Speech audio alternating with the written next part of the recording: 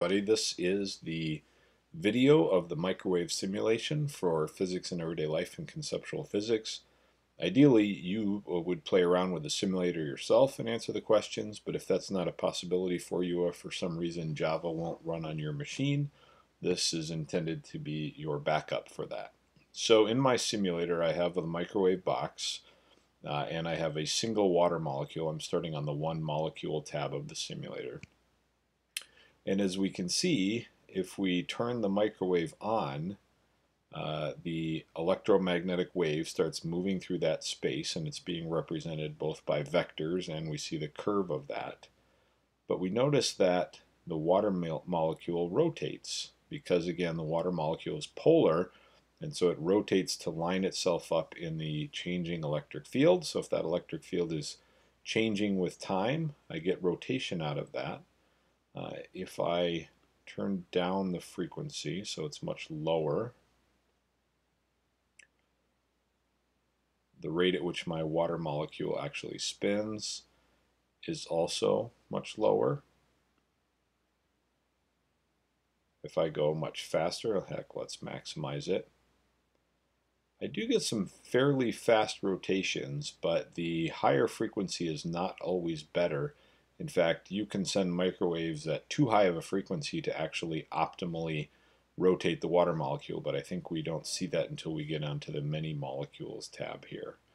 So we'll go back to the middle frequency that they started us at, and you can also in the simulator change the amplitude. So for example, here is a higher amplitude wave, but you'll notice it's not really doing anything different to the water molecule because the water molecule is still spinning around to align itself in the direction of whatever the electric field is at a given time. There's also a couple of different ways you can represent this, so I guess I happen to be used to the curve that has the vectors in there, but you could also see just the vectors of that changing electric field. Or for some people this is useful. This is called a full field representation, and it's drawing a vector at a whole bunch of grid points that demonstrates what the field looks like at that point as the microwaves are bouncing around here in the microwave.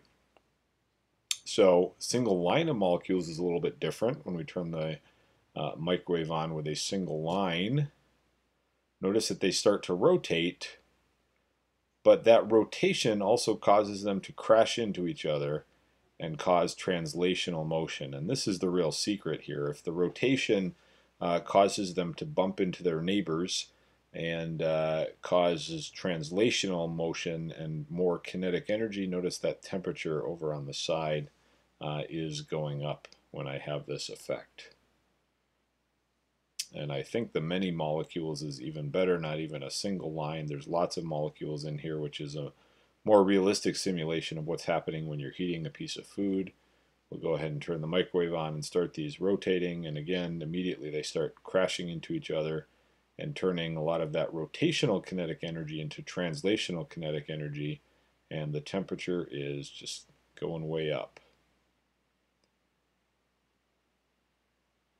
Again, here we could change the frequency, and I truthfully don't know if they made the simulation have the optimal frequency that food microwaves are manufactured at, but it appears to be pretty much the case. If we go down to low frequency, I'm going to guess that over time we're going to see the temperature drop a bit here because I'm causing less rotation from the microwave and therefore less translational motion. And then I have no idea why they made coffee in the simulator, but coffee is important to many of us these days, and so here are my water molecules bouncing around in my cup of coffee that is being microwaved. Okay, now I'm going to go through the questions that are asked on the worksheet. It says, using the simulation to guide your description and understanding, explain how microwaves are able to heat foods that contain liquid water molecules and how that heat or thermal energy is represented in the simulation. Well, again, we've kind of talked through that as we were doing the simulation, but the microwaves heat foods by the microwaves themselves causing polar water molecules to rotate. But polar water molecules that rotate will bounce into other polar water molecules, and actually a good portion of that rotational energy will be turned into translational energy, and faster moving particles means higher amounts of kinetic energy, and higher temperature in the substance that's being heated. So here, the simulation is representing that by the motion of the particles, but also by providing you a simulated thermometer over on the side of the simulator. The second question was a multiple choice question. How do microwaves heat food? Microwaves cause water molecules in food to rotate. Microwaves also push the water molecules so they start moving horizontally. The faster they move, the higher the temperature, was option A. Option B, microwaves cause water molecules in food to rotate. Water molecules in food are rotating, and how fast they're rotating indicates the temperature. C, microwaves excite electrons in the atoms, making them hotter. Or D, microwaves cause water molecules in the food to rotate. When they hit each other, they convert rotation energy into speed and kinetic energy, and the faster they move, the higher the temperature. The best answer of those four is D. It is true that the rotation is happening, and that's in options A, B, and C. But the water molecules don't just move horizontally, as is suggested in option A. They move all over the place once they bounce into each other, and the faster they're moving, the higher the temperature. A microwave operates at 2.45 gigahertz, or 2,450,000 cycles per second, and then it says as a result, water molecules rotate how much? Well, truthfully, this depends on what your definition of rotation means. If you mean rotation is from being, let's say the hydrogen atoms are in the upward orientation to the next time they're in the upward orientation, then the number of rotations should match the frequency. And if we turn it down to lower frequency, it'll be easier for us to see this. So right now, hydrogens are pointing down. Now hydrogens are pointing up. Now they're pointing down again. And in the amount of time they went through that pattern, one wave cycle passed, and so the answer would then be 2,450,000,000 times per second. Some people read rotation, though, and think about any turning of the water molecule, and in truth, the water molecule turns twice each time a wave passes. So you can make a pretty good argument that water molecules rotate 4.9 billion times, if that makes more sense to you. We have 5 true and false statements. If we increase the frequency of the microwave, let's say from 2.45 gigahertz to 4.6 gigahertz, we don't know what random units these are in here, but just if we increase the frequency, does the space between the peaks and the valleys in the standing wave pattern get closer? I think we will see, well, no, we can see this here, but let's turn the frequency up.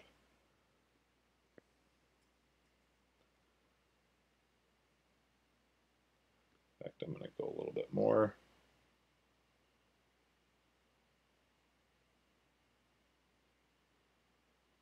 So we're looking at the distance between peaks and valleys in that pattern that occurs.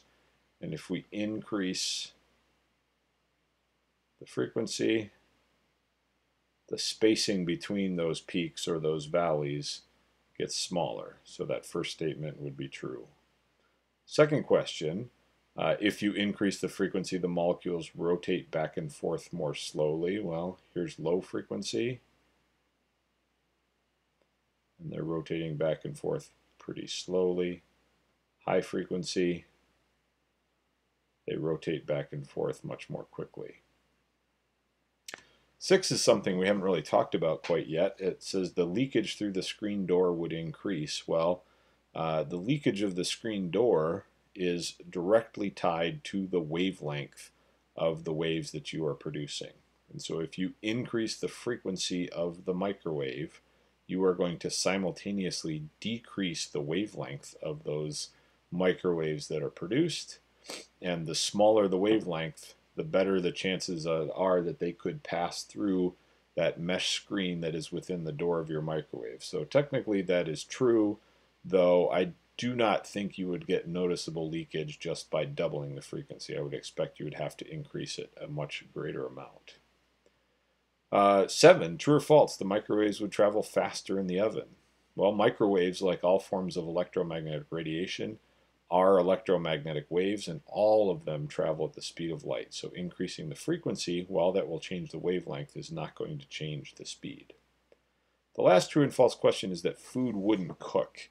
And so if I go to the many molecules, which is a better simulation here, here's low frequency. And then if I increase this, is it true that food wouldn't cook? The answer is no, that's not true. It would still definitely cook. But it is also true that if you increase the frequency too much, you're sending changing electric fields through the chamber of the microwave faster than the water molecules can actually turn and respond.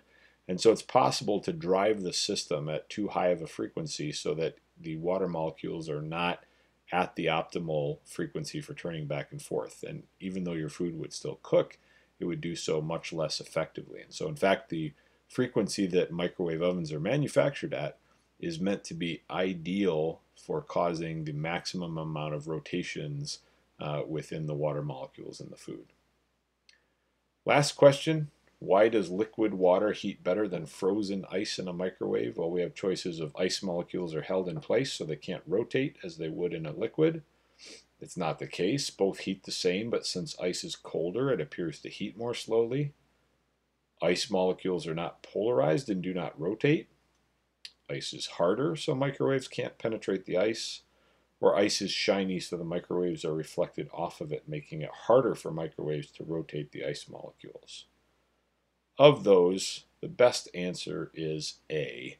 In ice, the water molecules, they're still polar, but they are now held in a crystal lattice and bonded to their nearest neighbors, and it is not nearly as easy for them to rotate. So you may have noticed or learned from experience, it's actually fairly difficult to heat foods in a microwave. What they generally do when you're heating a frozen food in a microwave is heat it, if you're heating it on the microwaving setting, for a bit and try to develop some warm spots and then give time for that heat to spread through convection and conduction.